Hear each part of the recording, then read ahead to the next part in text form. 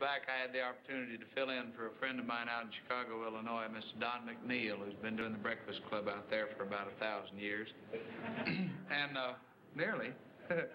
And, I had the opportunity to work with the lady that I'm about to introduce, and she's just one of the delightful people in our business. Say hello to Aunt Fanny, if you will, please.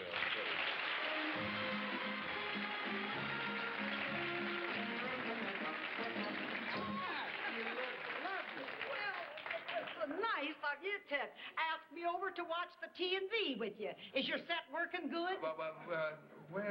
One thing, it's not exactly watching television. Oh, well, now, don't worry, because we're too late for today's recipes and too early for tomorrow's weather, and what else is on that counts? You got a point. I want to apologize to you, because I was going to bring you a little sack of homemade cookies. Wish you had. But I can't get into my kitchen. Well, it ain't my kitchen. It's my niece, Abigail's kitchen. That you married, niece? No.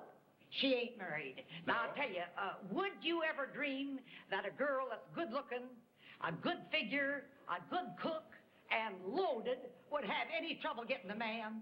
Never. Yep. She just had any one of them things going for her. Well, to get back to the kitchen, I don't suppose that you have saw the new kitchen. No, I haven't. You would not believe what goes on there. Really? Now, horrible convenience. The first I caught on to it was I come from the grocery, and here come the neighbor lady waving her hands, and she says, "Fanny, there's a bird in your kitchen." I said, "There's a what in my what?" She was right. Yeah. Here come a pigeon flying out the window. Well, I went in there, and that wasn't all. There was a storm in my sink. Yeah. Hot and cold waves dashing back and forth, pigeon feathers sloshing on the low-end.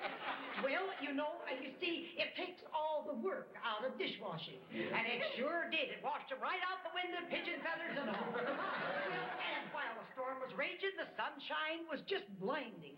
Now that, they tell me, and I think, is all due to the washing machine.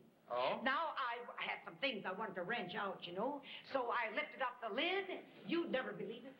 What I saw, there inside, all scrunched up, was a fella about the size of Sonny Liston with his fist sticking up in the air. I said, "Who are you?" He says, "I'm a giant in your washing." I said, "I don't care who you are." I said, "There's not room enough for you in my laundry, so get out."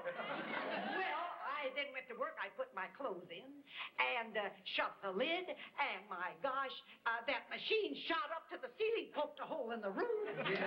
I wouldn't wonder if that's where all the sunshine and birds is coming from. And I can't tell whether I got my clothes clean or not.